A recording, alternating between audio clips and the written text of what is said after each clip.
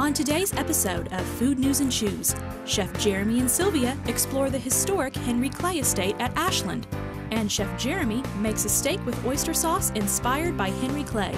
That's today on Food News and Chews.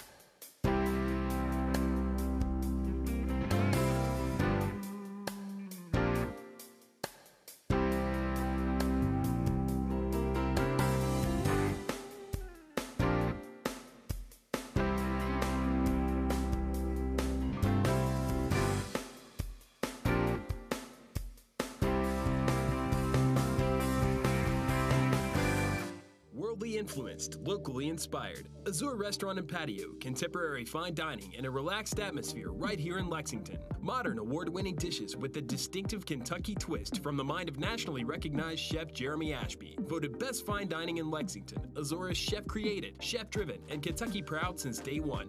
Taste something unique at Azure Restaurant and Patio, Beaumont Center in Lexington. Timeless experience and 3 years of nurturing create the real magic of Kentucky's finest thoroughbreds, like Kentucky Bourbon Barrel Ale, mellowed for 6 weeks in seasoned oak bourbon barrels to infuse that special aroma and flavor of the bluegrass state for you to savor slowly. Kentucky Bourbon Barrel Ale, the beer of bourbon country. From concessions to festivals, bingo halls to daycare facilities, Seaworth Superstore is Kentucky's largest dealer for all your weekend kitchen or mobile kitchen supply needs. From popcorn to snow cone machines, we have the largest selection of new and used equipment with warranties to help keep your mobile food truck or weekend event going strong. That's Seaworth Superstore for Sales Road, Lexington. That's Seaworth Superstore, putting the Kentucky workforce back to work. I passed Sullivan every day on my way to work, and I knew that they had a culinary program. And after researching culinary schools, I found that Sullivan had a very elite program, so I wanted to be a part of it. Well, Sullivan is the perfect program for somebody who's interested in having more control over their own destiny when it comes to the culinary program. You can grow as much as you want to at Sullivan. You're not hindered by anything. With the chefs there, their knowledge is great. Today's shoppers are informed. When shopping for the family meal, today's shopper chooses Critchfield Meats for fresh, all-natural quality meats, guaranteed. Make the right choice and visit our family before you feed yours. Critchfield Meats, the meat specialist, family owned and operated since 1969. That's a grade A choice, folks.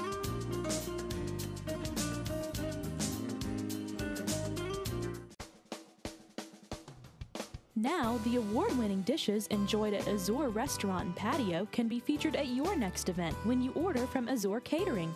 Our services include menu planning with our amazing food, event site location, rental equipment, linens, event staffing, and seeing to every last detail of your wedding, special event, or corporate event.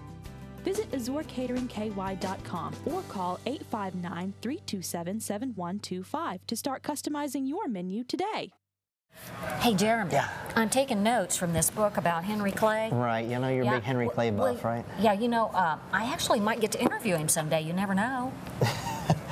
Sylvia, he's been dead since 1852. I'm not really sure you're going to be able to go to Ashland and interview Henry Clay. Well, I'm going to have to work on this. That's then, right. So tell me about Henry Clay, though. Well, a fascinating thing. In fact, in this book, there's a section here on he as a farmer. Mm-hmm. And apparently, little known, he's mostly known for being a senator and a bigwig and the great compromiser, and right. Couldn't we use that today? But he also was noted for how he worked with scientific farming.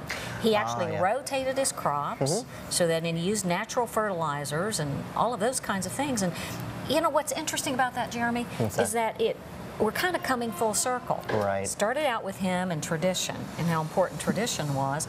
Then we got into refrigeration and all that stuff, and then people got into industrialized food. Well, and now, what are we? Well, that kind of agriculture is extremely important, and having Henry Clay be one of the innovators of that type of farming is pretty amazing, especially that long ago. If he's saying he rotated crops, we've learned a lot over the past 100 years about that, because know, we've been planting monolithic cultures for a long time, which rob the soil. That's right.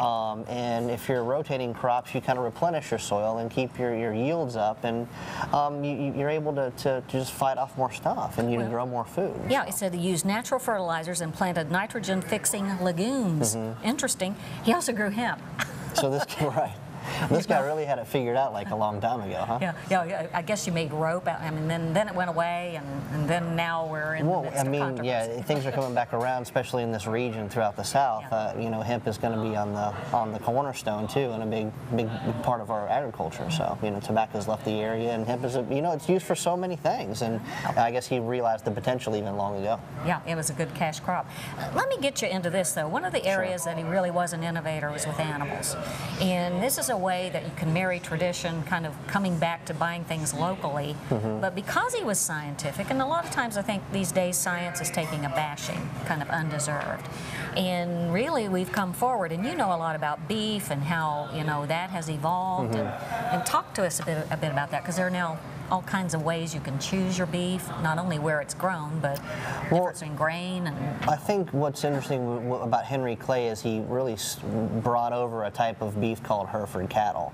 And when you talk about you know, wanting to select a specific breed for meat production, it gets really interesting when you get into farming, because that's what we do now. We do selective breeding. Now it kind of gets dirtied, those terms, because a lot of people think, oh, well, you're messing genetically with the animal, but you're really just kind of breeding two animals together. It happens in nature. So I mean, there's upsides and downsides to those things. But Henry Clay, I think, really concentrated on bringing that one type of cattle over here, and that technology, you know, through selective breeding, gives you great results in your meat production. You know, if you want an animal that's really you know, kind of tough and can handle the temperatures of Kentucky and different regions, Hereford was great, and you kind of learn what animals thrive in different areas. And then also their meat changes. You know, nowadays we have systems for grading meat, you know, whether it's USDA Prime, which is the highest level, 2% of beef reaches that, then Choice and Select and Standard, then a bunch of utility cuts underneath it that aren't even used for food production. I mean, there's so much you get out of an animal, and all the prime cuts are great for eating, but then, you know, there's other aspects of animal production and utility meat that, you know, don't even get used for food. So yeah, so modern is good for us in many, many ways. The technology has really helped. We just have to find the right balance and make sure we're not, you know, doing things that aren't intended for our bodies to eat. So. All right. Hey, let's go to Ashland and find out what's going on over there. What do you say? Well, you know, I got a bunch of things that I could, you know, cook right now, Sylvia, instead of go to Ashland. No, let's go to Ashland. I insist. And let me read this book real fast, though, before we get there, okay? Sure. This place makes me feel like I've stepped back in time. Well, the Ashland Estate was first built in 1809. Well, we've got an appointment with Eric Brooks, the curator of the museum, to learn all about it. Mr. Brooks, we see this incredible spread, and, you know, back in the Henry Clay era, or, you know, what are some of his favorite foods, things to eat? That's what we're into, is the whole food side. We have a number of sources for information about foods and foodways at Ashland during Henry Clay's time, family sources, etc. We know from a variety of letters and other documents, and to some extent from archaeological evidence, that strawberries were a major commodity at Ashland, that Lucretia was known for strawberry ice cream, which basically meant crushed ice cream and strawberries. But she apparently served it regularly, and we in fact have a dessert service that we think she used for that purpose. We have records of a recipe that Henry Clay's enslaved cook prepared for a pot roast. So that evidently was something that they consumed. Archaeologically, we know that they grew and consumed tomatoes and grapes. We know that Henry Clay had a wine cellar, so some of those grapes were being processed into wine in addition to being eaten. Henry Clay was called the Great Compromiser. His service of nearly half a century as a representative, senator, and Secretary of State proved invaluable in helping to hold the country together. That's right. His compromises helped to hold back the Civil War until the nation was strong enough to survive it. Even Abraham Lincoln said Clay was his beau ideal of a statesman and often quoted him in his speeches. Abraham Lincoln is kind of one of the unknown legacies of Henry Clay in many ways. Lincoln was Henry Clay's son's age. He was a young man that grew up in the era in which Clay dominated American politics. He was a Whig like Clay. He idolized Clay. He considered Clay the politician that politicians should aspire to be. And Henry Clay's influence on Lincoln helped Lincoln become the leader that he would be, and helped him become someone who could lead us through the ultimate test, the test that Henry Clay averted several times with compromise, but ultimately in his passing was not able to prevent altogether. We have a great artifact that really connects these two together in a way that no other artifact in the world does. We have a book that is a copy of the Life and Speeches of Henry Clay, Volume 1, 1842 edition, and it's inscribed to Abraham Lincoln with constant regard to friendship, H. Clay, Ashland, 11 May, 1847. Henry Clay wasn't just a skilled politician, he was also one of the most respected breeders and scientific farmers in the country.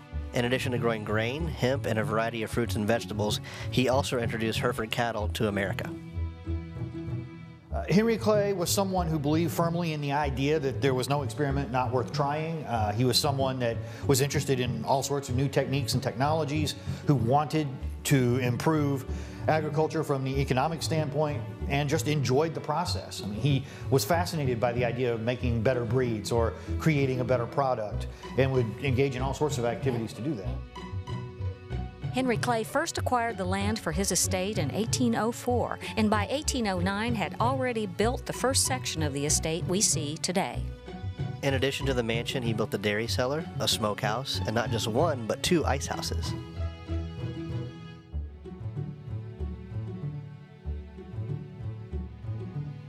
Our tour of Ashland was fascinating, but I guess I'm just not going to get to meet Henry Clay after all. Well, I'm getting ready to cook something that will cheer you up, and it's a favorite of Henry Clay's.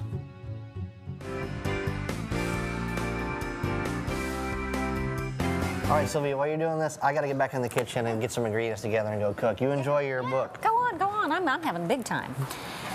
Oh, man, this is just so neat. I mean, all of the things about farming and the food that they ate, and just his whole career is just an amazing thing.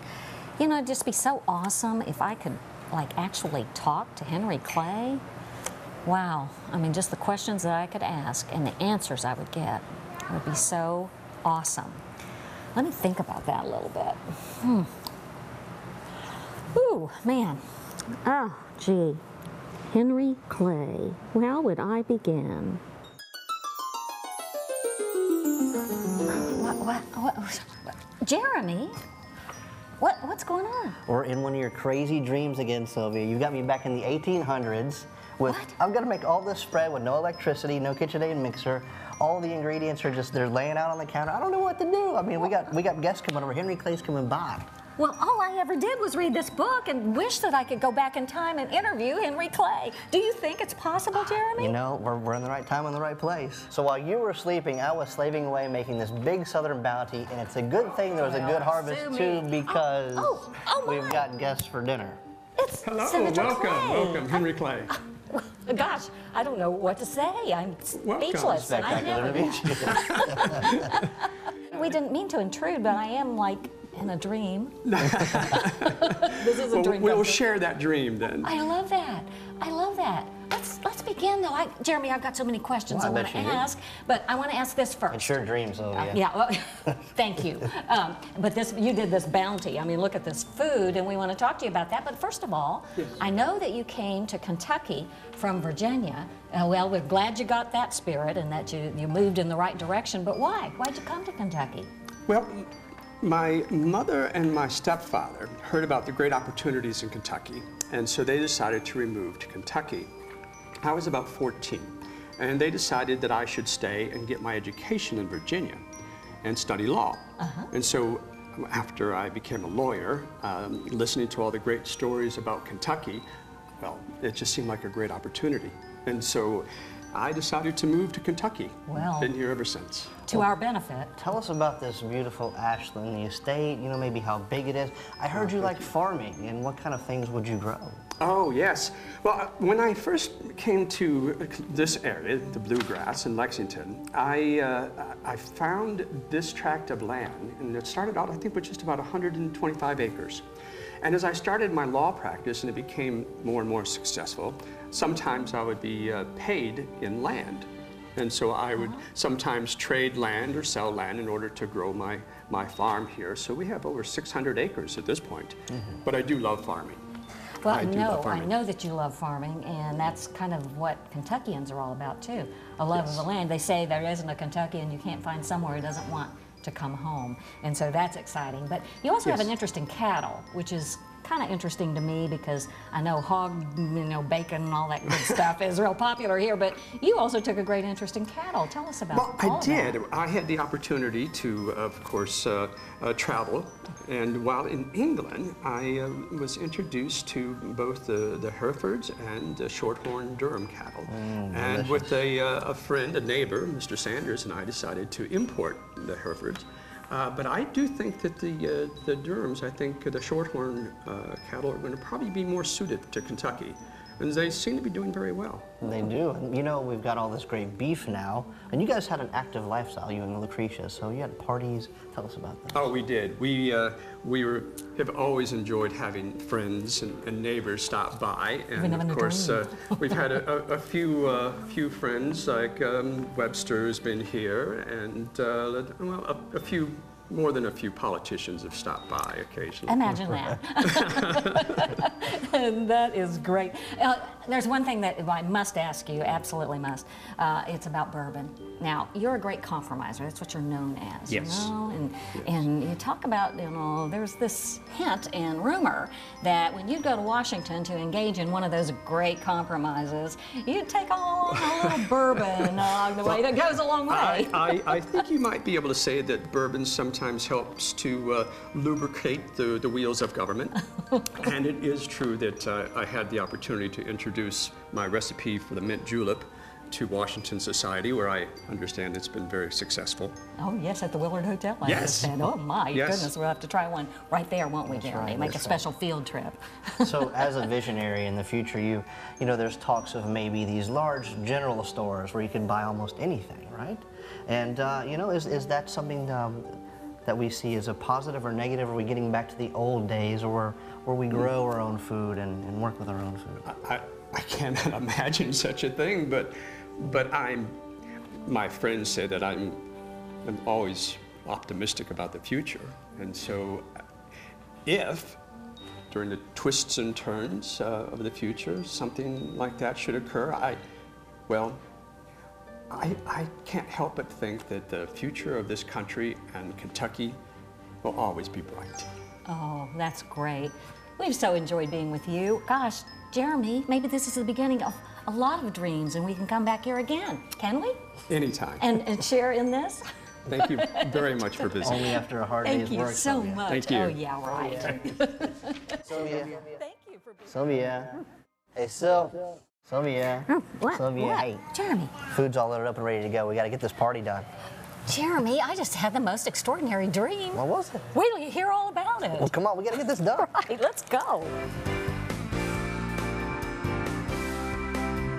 Hey, Jeremy, I'm reading this book about Henry Clay, and you know, he was known for being what's called a scientific farmer.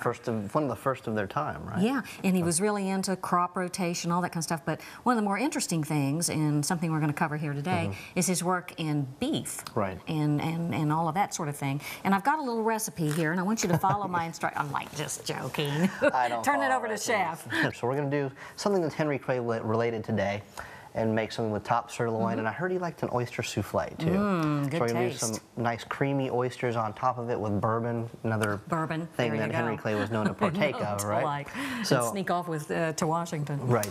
First of all, we'll get our pan hot. I think the most important thing about you know, beef and searing and cooking with meat is proper seasoning. A lot of people just really hold back on seasoning, and it just makes the outcome so much better. So I've got a nice coarse salt here and pepper.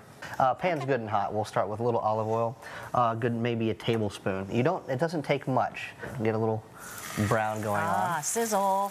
Right, that's the sound you're looking for. So I'm going to move this to the back burner and just kind of let it do its thing. So this pan is heating up, and what I want to do is, instead of searing, we're going to sweat some ingredients and really extract some flavors. I'm going to start with a little bit of oil, another tablespoon or so. Did you say sweat? Sweat. And nice pat of butter. I'm going to It's a little bit hard. We'll put that in there too. Now I love the way that when you use olive oil and butter, you get the earthiness, the tones of olive oil, and the creaminess. The best of both butter. worlds. Yeah. So I'm going to start with the aromatics. This is a nice shallot. If you want to use onion, that's fine. Put something in that family. That smells good, huh? Exactly. That's what you mean. Oh, yeah, man. the aromatic, and it's exactly what I mean. Onion and garlic, they both perfume, and it sets this tone in the pan. Now all that's that oil, garlic, right? That's garlic, and all that oil is going to be, So ignorant. you know, infused with all that good garlic and onion flavor. That's an intoxicating smell that you get when you walk in. This smell right here is what makes me want to cook. This is what gets me started and keeps me coming back every time. I the love that smell. Onion and garlic. So I'm going to turn down the heat a little bit. I had it on high, but just to a nice medium low. They're like simmering in there. Yeah, I'm really not going to rush this. You know, this gets to go for a good 2 minutes while our meat is browning on one side. Now I'm going to flip it over. And when you're flipping, please flip away from you. Yeah, that way because the oil doesn't splatter. We'll turn that over. Oh, those look delicious. Oh, yeah. Great, just a little back and forth, and those things are going to be done. Now the oil is starting to, the garlic is starting to brown just a touch. So I'm going to add some more ingredients to cause the sweating. Now this is? This is celery. I'd say a good quarter cup of that. A good quarter cup of carrot, yeah. Now, more good stuff. All right. This is called fennel. And I love the way fennel works with oysters and bourbon. It gives it this stew-like quality and this almost licorice flavor. It's highly underused, but this is a great application. Cream and fennel and oysters, this is one of my favorite things. It's almost like a little oyster stew. And I'm going to push my ingredients to the side of one side of the pan. What that does is allow this part to get a little bit hotter to kind of roast these mushrooms alone over here. While that stuff continues to sweat. See the steam coming up? It's not getting as hot as it is over here. So this is an oyster mushroom.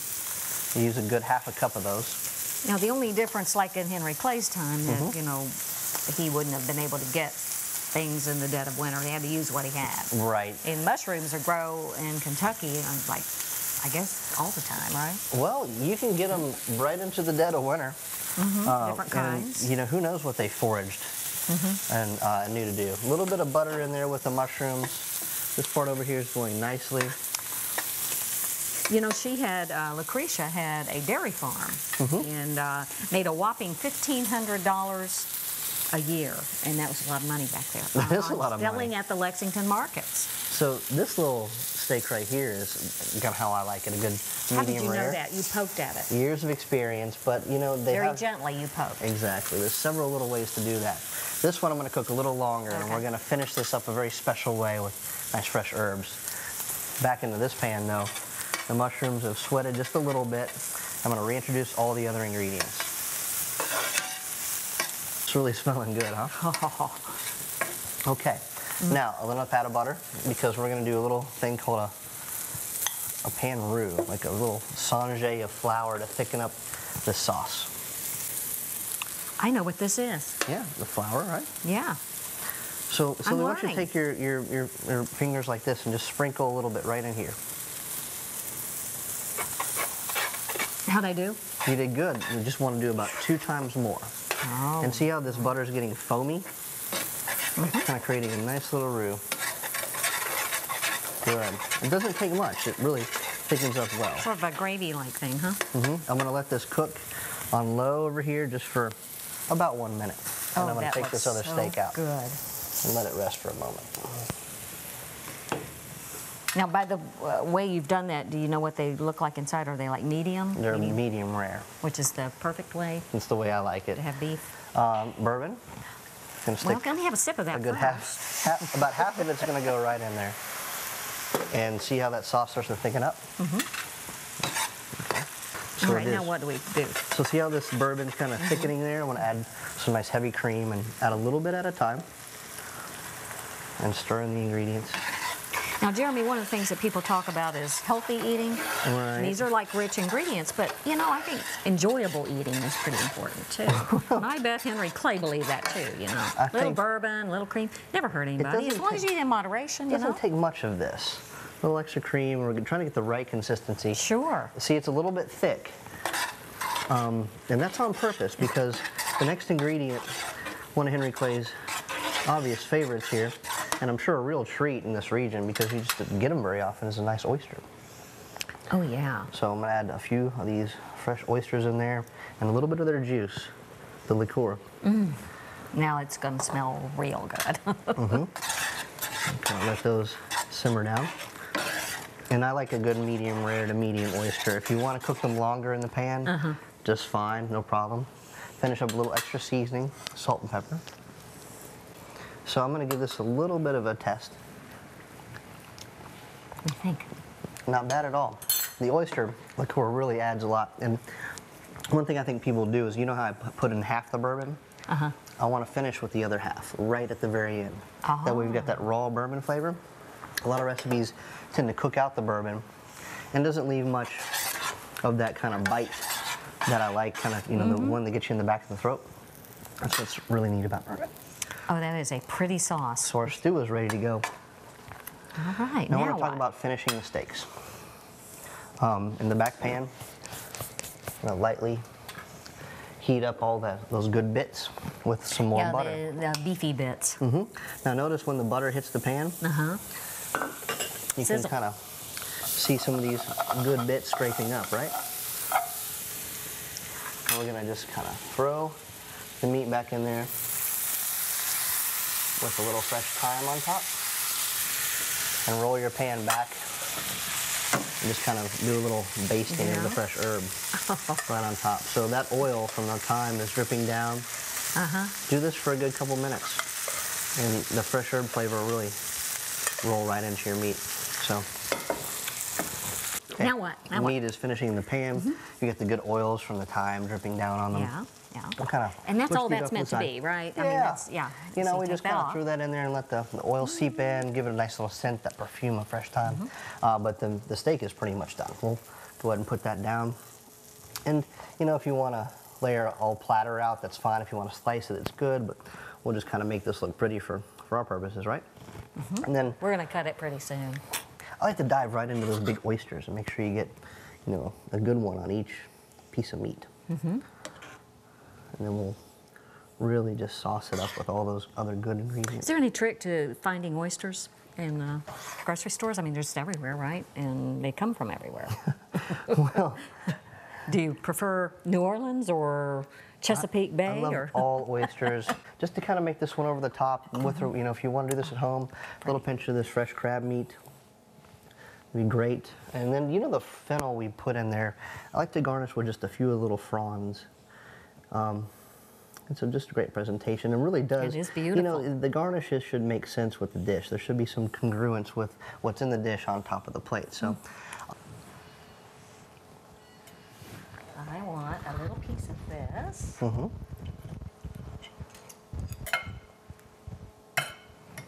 I gotta get some of that sauce here. Yes, you do. If I can get it just right. Okay.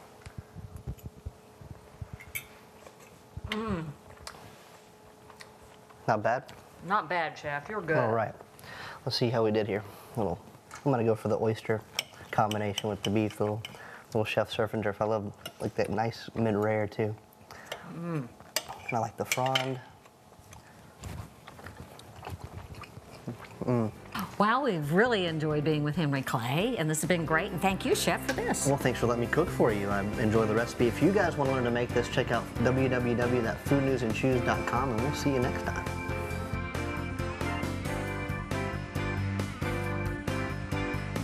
Food News and Chews is brought to you by these proud sponsors. Alltech, helping farmers feed the world. Azure Restaurant and Patio, worldly influenced, locally inspired. Sullivan University, offering higher education for people with higher goals. Azure Catering, catering the most important events, yours. Critchfield Meats, fresh, high-quality, all-natural meats, guaranteed. Seaworth Superstore, fulfilling all your kitchen supply needs.